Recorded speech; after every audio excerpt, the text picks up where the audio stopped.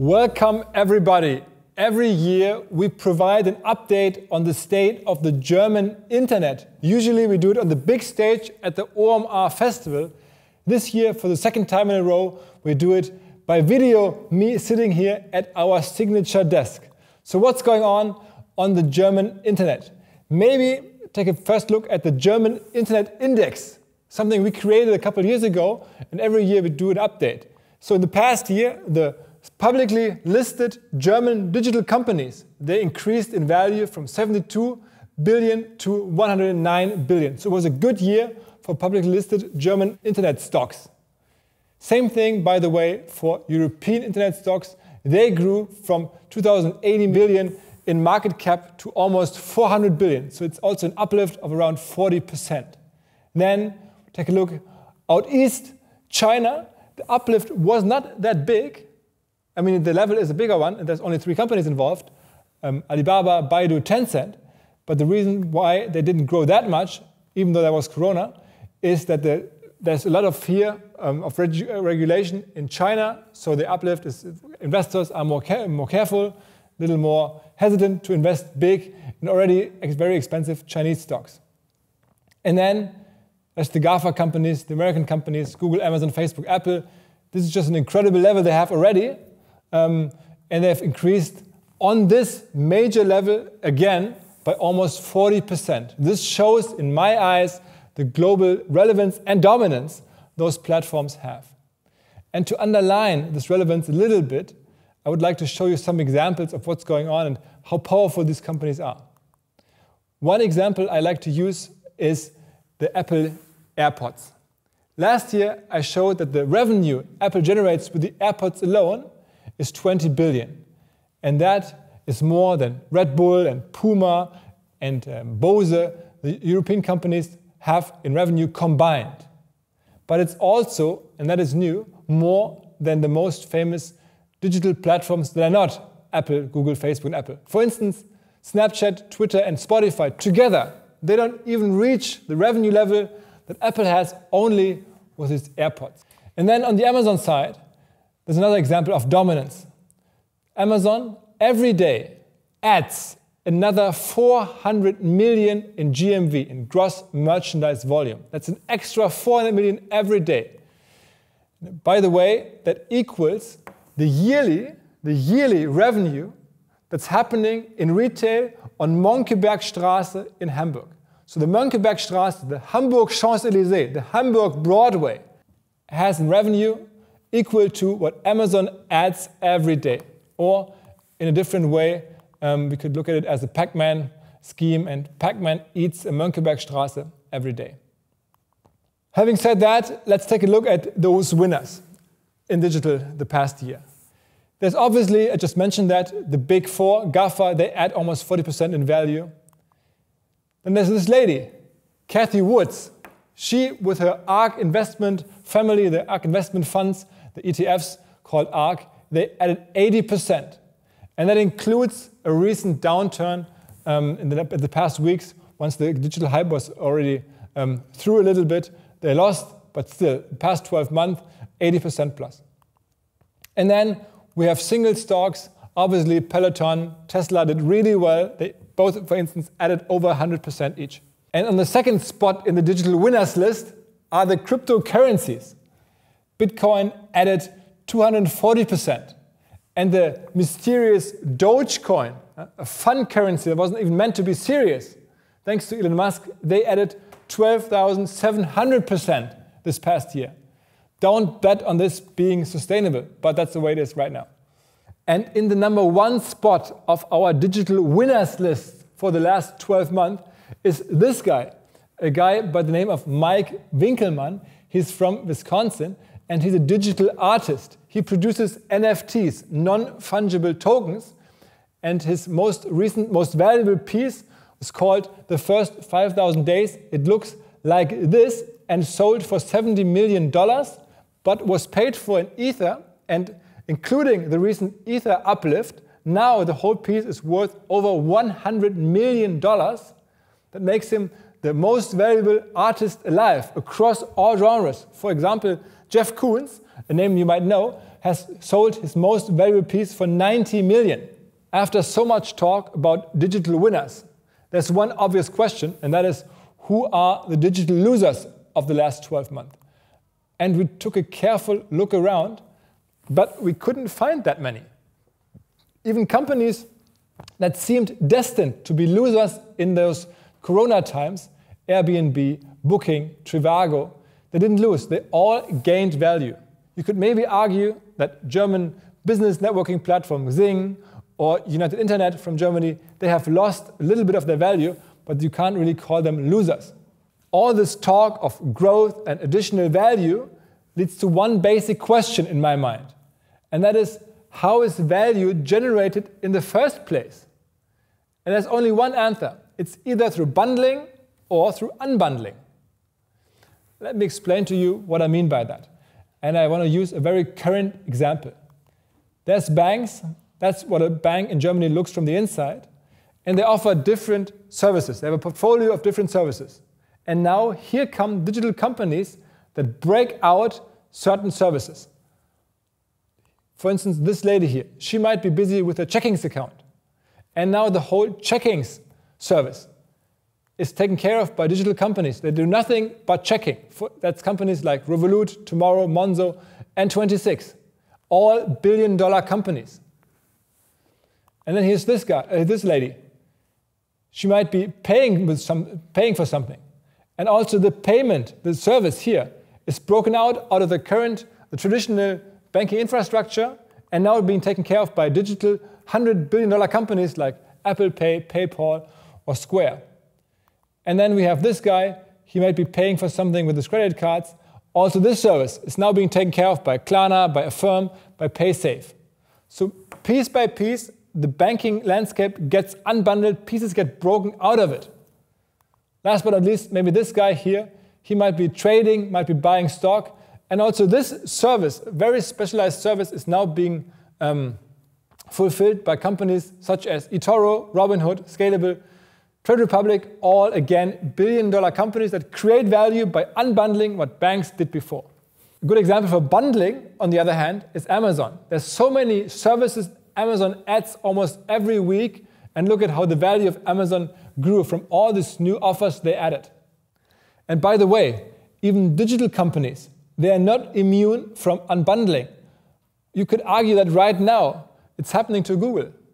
All e-commerce searches that used to happen on Google now tend to happen on Amazon. That's part of an unbundling that's happening. Also, all travel and flight-related searches that used to happen on Google get unbundled, and they move into a new bundle. They move into the booking bundle. So this is the whole fight for value creation is usually bundling and unbundling.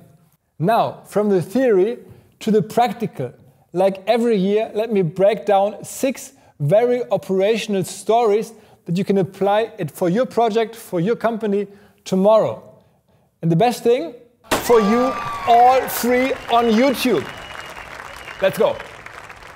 Operational tactic number 1 is about a question I get asked quite a lot. And this question is usually raised by producers or brands. They all want to become direct-to-consumer brands. They want to work directly with their customers. And this is why we try to deconstruct the playbooks and the strategies of very successful direct-to-consumer brands. Let me just go back. This is how it usually happened. There's a brand or producer, he goes through retail, he sells to his consumers. And now this model is broken up and brands try desperately to sell directly to their consumers. That creates a couple of benefits for them. For instance, better profit margins, direct relationships, and in the end also brand and image control. Who does this perfectly? There's the example of Nike. They started first, and once they announced in 2017 that they would now go direct to consumer, the stock price increased quite a bit. Look at this. But also outside from superstar brands like Nike, there's companies that you can learn from quite a bit.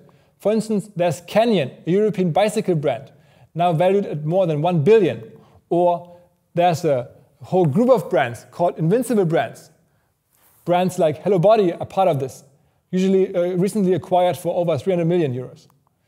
And then there's from the UK, Gymshark, a gym wear brand, valued at 1.3 billion. They all provide very technical, very operational insight into how a direct-to-consumer brand is built. Chapter 1 of our direct-to-consumer playbook is about building a community. Make no mistake, there are sometimes cases of brands that are created because people and founders had the community already. Don't be sad comparing yourself. You need to build a community no matter what. And usually what happens is companies come out of existing communities. People are close to athletes, to other people in a certain tribe. And then they build products. That happened with Canyon. They were very close to those influencers, to the most relevant people in this community. You have to try to mimic this. You have to also probably create content. When we look at Hello Body, for instance, what they did is they put a lot of passion into their content, and that delivers results. Also, we believe you need to establish an offline connection. There's so much relevance in online, that's obvious, but also you have to take people around the world on a tour. You have to really be present offline with your community. Gymshark does that. And then one thing, maybe the thing I found most impressive, is how intense you have to interact with your community.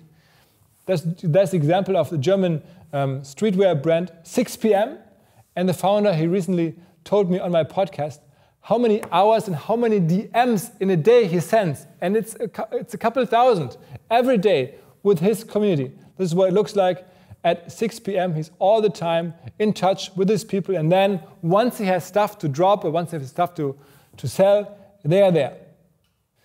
Second chapter in the playbook is about sharpening your product.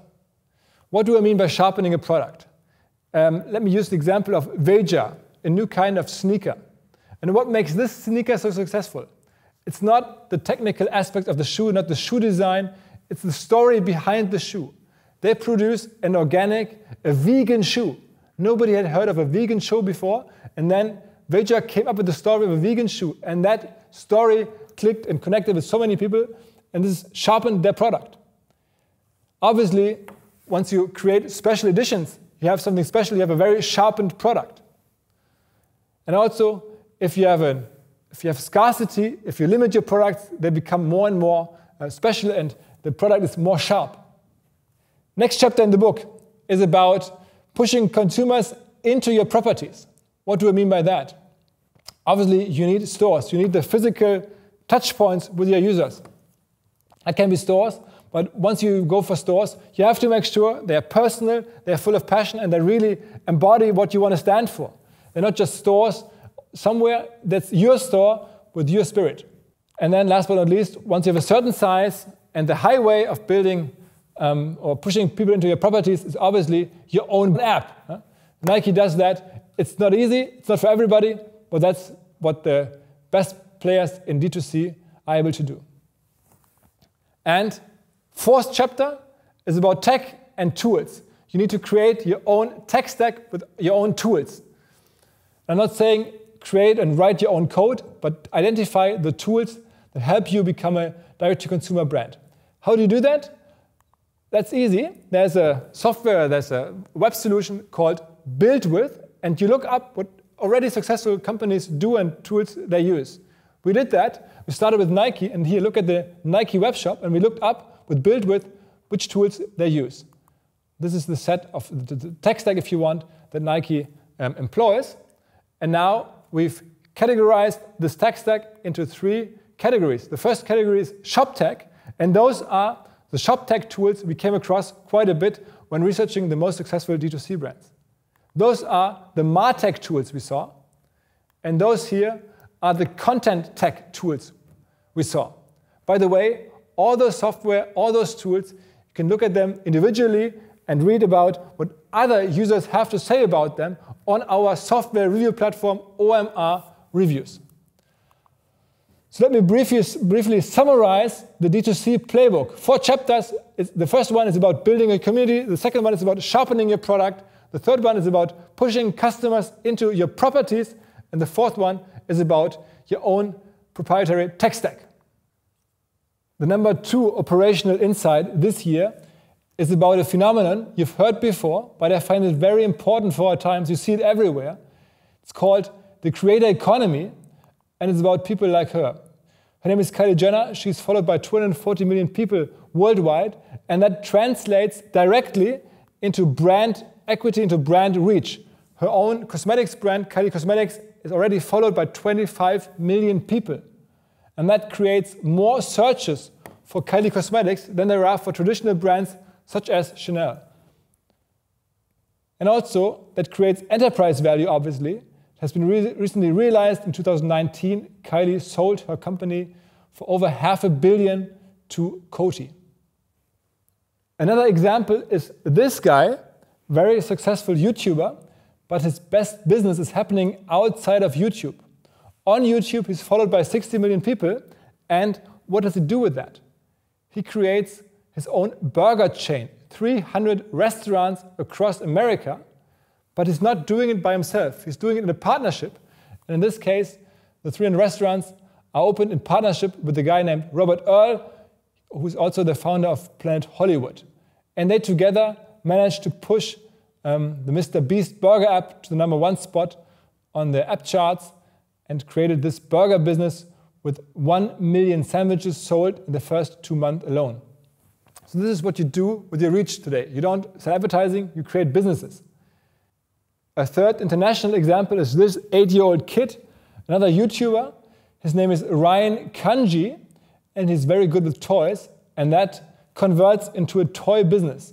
30 million followers on YouTube, and then a partnership with Bonkers, the toy retailer, led to 170 million in retail sales alone with Ryan's products. So who does that in Germany? One example is the e-commerce giant About You. They partner with fashion influencer Lena Gerke, and together they came up with a new brand called Leger. In the past 3 years, together, About You and Lena, they sold products for over 50 million. Another German example is a food company called Hey. They sell protein bars, and they do that very successfully, but even more successfully in co-creation with Pamela Reif, the largest German fitness and health influencer.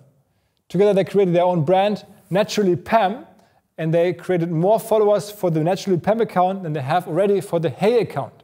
Last German example for the creator economy is coming from Osterburken, a small town somewhere in Baden-Württemberg. You've never heard of this, but they have this factory here. And what do they do there? They usually produce juice by the brand Dietz. And now they've teamed up with this guy, the most successful German rap star, Capital Bra or Capi. And together they created Bra Tee, his own tea.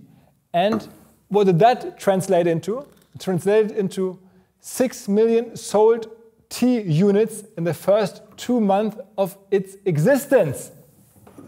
Cheers. The operational insight number 3 is called the metaverse. What is that? It's basically virtual universes where people live. Right now, it's mostly games. Games such as Fortnite or Roblox. Just to demonstrate the sheer size of these platforms, look at those numbers. On Fortnite, there's 350 million accounts. On Roblox, there's over 200 million people active every month. What are these games doing now? They're becoming platforms. Look at, for instance, what's happening on Fortnite. There's one thing called party mode, where weapons don't work anymore. You stop playing and just hang out there with your friends on Fortnite. Party time. And also, you watch movies there. Not just any movies. Chris Nolan movies are launched on Fortnite. Or you visit concerts there. There's the example of Roblox, where Lil Nas X performed exclusively for the Roblox audience. Or Travis Scott performed on Fortnite.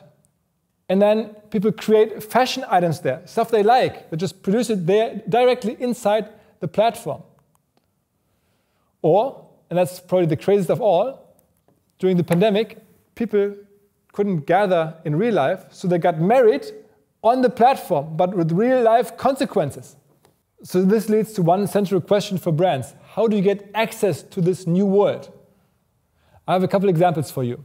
First is a fashion brand called Valentino. And this is a girl in a Valentino dress. And they came up with the idea of bringing this dress into the Animal Crossing game. And how did they do that?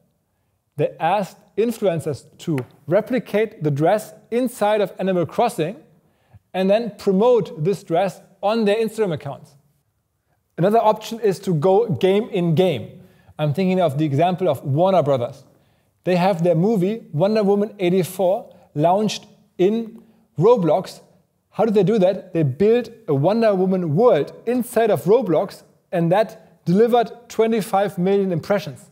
Just to put that into perspective, the most important channel to launch movies these days is probably YouTube.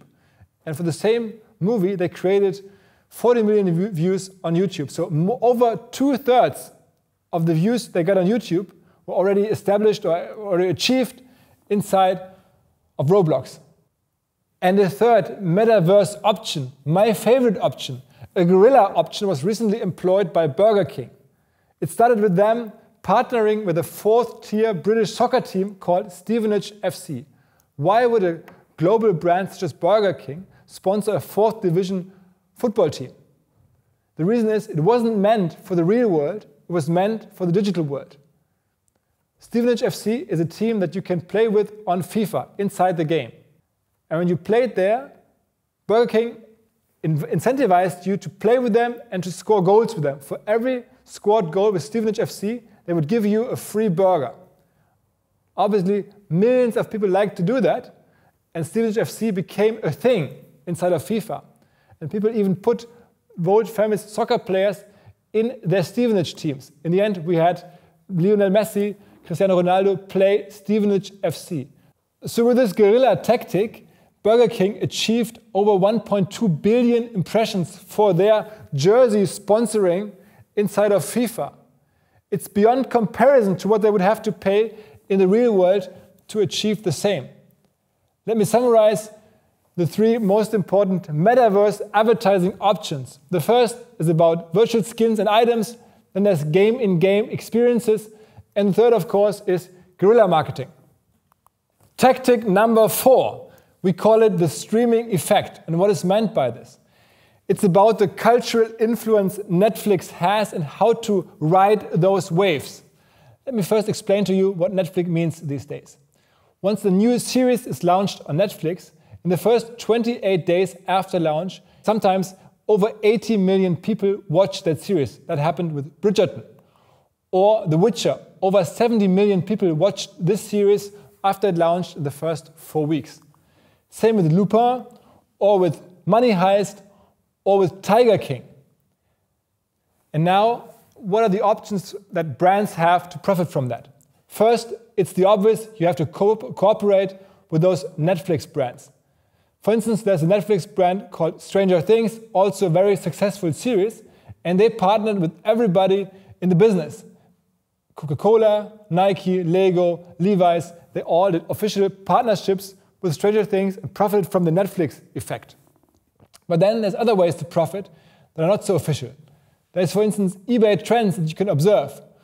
When Bridgerton came out, the search volume on eBay for corsets exploded. Also, we saw more search for afternoon tea set, or we saw a lot of search for wisteria plants, whatever that is. 300% more search volume. The best way, in my mind, to profit from that is to go on a platform called Etsy. This is where people sell their handmade stuff. And when a Bridgerton keyword delivers over 10,500 results, it might be a good idea to be one of those results. Being one of those results means selling a t-shirt, selling a cup of tea, selling an item that's somehow connected to Bridgerton. And that means a lot of attention and a lot of demand. For instance, this small shop that sold a Bridgerton t-shirt sold over 40,000 items. Another example, a little closer to home. This is my old colleague Fleming, and he recently started his own fashion brand called Inferno Ragazzi. They sell stuff like this, crazy products, and the way he now rides the Netflix waves is like this. He notices there's a new very successful series coming out on Netflix, Tiger King in this case, and here it is, the Tiger King themed Inferno Ragazzi t-shirt. There's only one left, XS. That's all I need. And now this one is sold out too. What did Fleming do when he saw that there was this huge series about Michael Jordan on Netflix, The Last Dance? He accordingly produced a t-shirt. When he saw that Daft Punk broke up, another cultural shockwave, he produced a t-shirt for that. In the end, even Netflix themselves, they recognized what's happening and just recently communicated that they're now opening a shop to sell these types of products. Tactic number 5, embedded content. While casual content marketing is a little overplayed, the next level shit is embedded content. What do I mean by that? First, the basic struggle is the same. Buying keywords on Google is painfully expensive. For instance, if you buy the keyword sports bets or online casino, you pay around 40 or 50 euros for every single click. So a solution for that I really liked is what we saw when we looked at the American casino operator Penn National. How did they solve the problem? They decided to team up with an online publishing, a sports publishing website called Barstool Sports. And together they came up with a new app, a betting app, and that app delivered, in the first 10 days of existence, almost 3 million in revenue. To put things a little into perspective, Penn National paid 150 million for 40% of Barstool. And Barstool came with 100 million monthly active users. To bring this back to our initial Google comparison, a user can be acquired through this merger for €1.50. As you can imagine, Penn National shareholders were very happy about this decision. The stock price development of Penn National after the Barstool acquisition is quite successful. Another example of embedded content marketing can be found in the software sector. For instance, the term software email marketing. One click from this term costs you over 50 euros. So what did a company that is affected, such as HubSpot? HubSpot is one of the most successful marketing cloud software providers in the world. What did they do? They managed to sneak around Google by acquiring a business newsletter called The Hustle. The Hustle came with 1.5 million users and cost them 22 million to acquire. So if you put those figures back in the original equation, you get the following. You see that instead of acquiring a user for 54 euros per click, you now pay 15 euros per user and you own the user. A third and more local example I like quite a bit is here the guys from Thomann. They sell their music instruments quite successfully. Last year I talked about their review marketing, and this year I want to show another tactic they used to defend themselves against Amazon.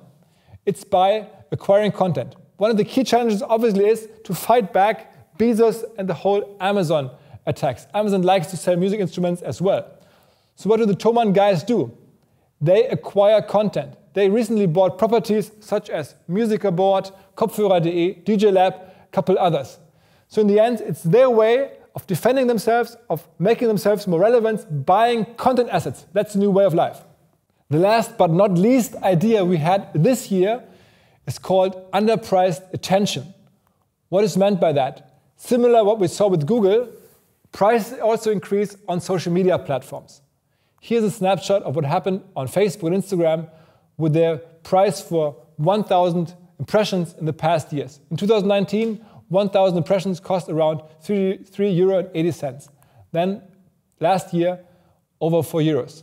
And now this year, we expect 1,000 impressions to cost around €4.60.